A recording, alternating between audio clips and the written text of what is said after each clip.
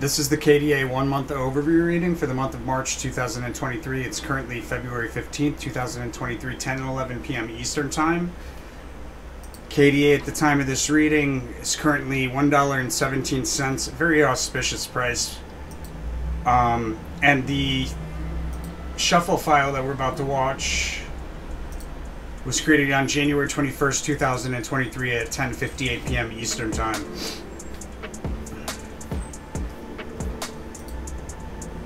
That's this file right here. So the overall theme and behavior for the month, there's an important crest or peak that's highlighted here on a like a year-to-date kind of scale. And from that crest, we sell down to and through a support level. We do a U-shaped reversal below that support level, come back and reuse it as support. And it very much looks like that's kind of taking place throughout the month. I'll get into it in just a moment here. There is a sharp decline through multiple support levels that's highlighted as well that crosses it. Behavior around the highest high, we have a move higher through resistance. We stay above it briefly, and then we break back down through the same price level shortly thereafter with a full retracement. Behavior around the lowest low, we sell from an overbought crest or peak down into the low.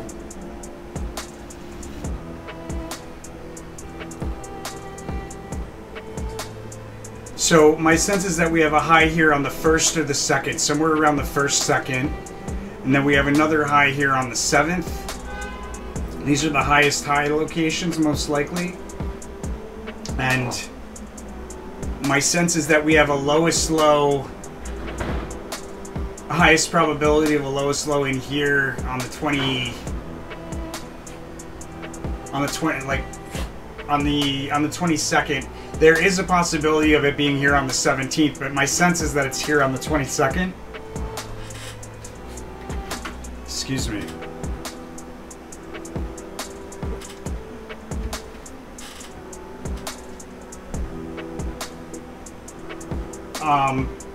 And then the sneak preview for the following month. So out of a decline, there's a fast sudden move higher, marking the end of the decline. That would really make sense. Like, we have a notable decline in here, come back and reuse support as support, and then maybe we decline some more in early April. We'll have to take a closer look at the April reading to know that, or we'd have to do the April reading to know that. In any case, on the first, we have a move that will stand out on a 1-month chart. It's a trade opportunity, matter of fact, that'll stand out on a 1-month. It's very likely that the first is the high. But it's either the first or the second, and what we'll do is we'll move higher through resistance, stay above it briefly, and then we'll break back down through the same price level with the full retracement there shortly thereafter. There's sideways rotation, a period of sideways rotation there between like the 2nd and the 3rd. That ends with a fast sudden move higher there, somewhere on the 3rd. The cusp of the 3rd and the 4th, there's a sharp drop. And then a notable decline throughout the 4th, but at the end of the day of the 4th, there's a prominent trough or low that'll stand out, and from there, there's a significant move to the upside. I'm advised to be cautious. There a significant move to the upside there at the end of the day of the 4th. On the 5th, overall, before I get to the 5th, overall though, the 4th is going to be a down day. On the 5th, advised to be cautious. Looks like some kind of like whipsaw action going on there on the 5th. On the 6th, we have a rally that increases with momentum moving forward in time. Looks like that rally continues into the 7th, where we have our second high, most likely location. It's about equal probability as the first and the first second of having a highest high here on the 7th. There's the halting of a bullish trend there on the 7th, marked by a sharp decline through key support into the 8th.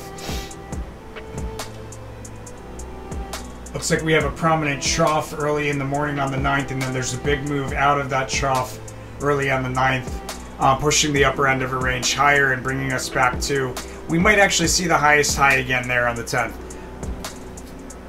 I think we see it again there on the 10th is my sense.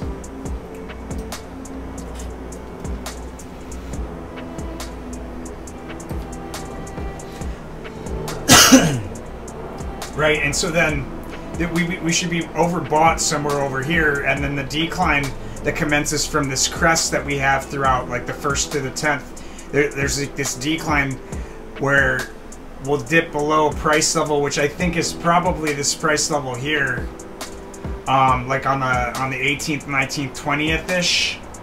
There's a price level around there that's going to be highlighted, and we'll probably break below that, and then do the U-shaped reversal, come back, turn it back into support around the 24th.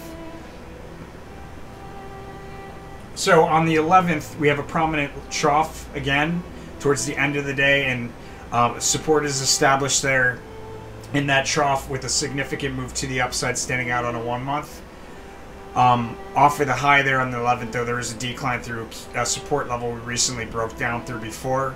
On the 12th, out of oversold territory, there's a notable move to the upside.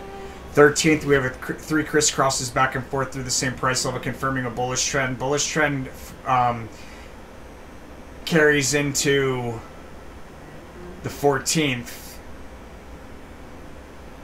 Along a diagonal trend line, breaking through horizontal resistance to meet a second resistance, and then pulling back to somewhere between those two price levels.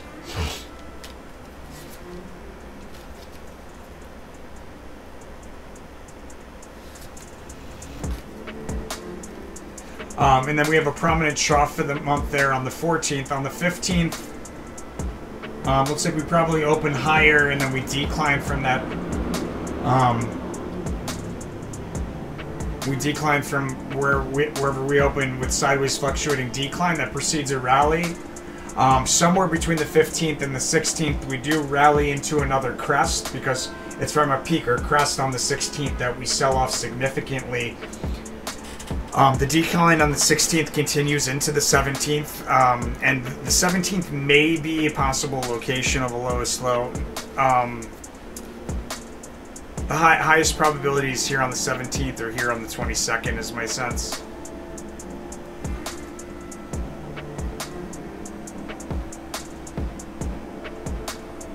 Oh, you know what we can do? We can utilize size. Here's a new one. We can utilize size to demonstrate the probability. So if it's a bigger star, has higher probability. Right? I like that. That's a new technique we're going to utilize. In any case, there's a decline there from the 16th into the 17th, and that 17th marks an opportunity to open up a long position for a day trade. It's either a day trade or an overnight trade. A day trade where we bump up against resistance 3 times before we drop again. So probably the same day, out of the decline, there's a big move to the upside. From the bottom of a range to the top of a range, actually. And then we have 3 pokes through the same price level here on the 18th, followed by a sharp decline from that 3rd poke. Out of that decline on the 19th, though, we have a big move to the upside, even in the face of seemingly overwhelming headwinds.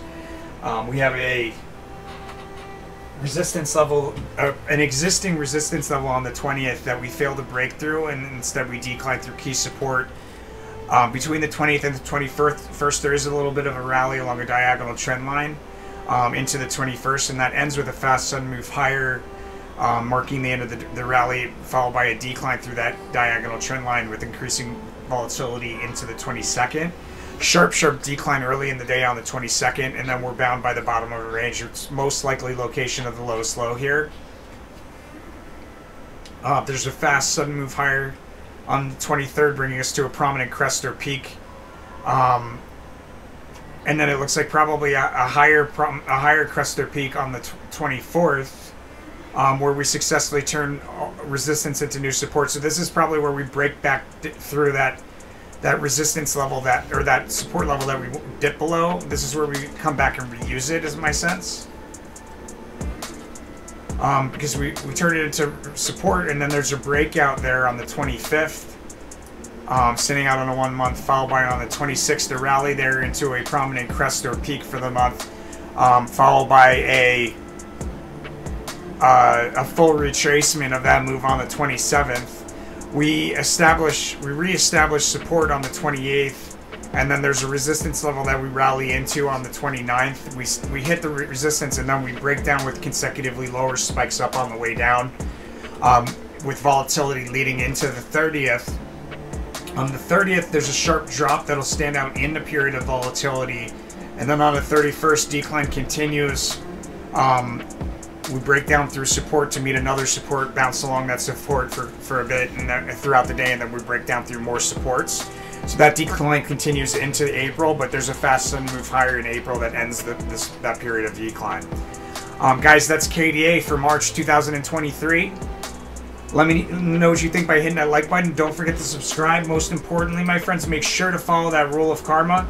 The best way to do that is right here on our resources tab. You can pay 5% of your profits forward to the channel here at PayPal or Cash App. 5% pay it forward to one of these charities or somebody you see on the street. As long as you pay it forward 5% and you pay it back to the channel 5%, and whatever you spend it on, you spend it out of love, the universe will send it back to you tenfold in all directions, my friends. You can count on that. Make sure you do it every single time you profit from this information so that you don't cut off that abundance flow, my friends. With that said, stay tuned for the paid version if you've got the paid version. And if you don't have the paid version, you get it here in our Eso-Meta forecast tab. Just type in the ticker that you're interested in, click on subscribe, and you'll get that paid version every month until canceled. Thanks, guys. I'll see you on the next one.